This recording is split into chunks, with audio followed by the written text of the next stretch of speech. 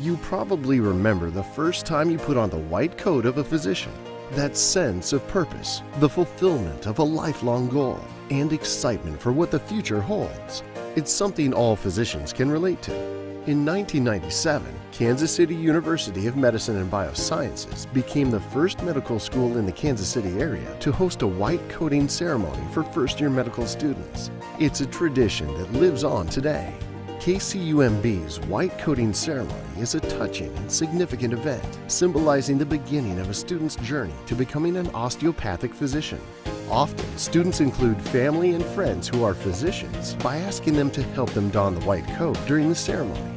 We invite you to be part of this important milestone for KCUMB's future osteopathic physicians by making a donation of $100 or more to sponsor a student's white coat.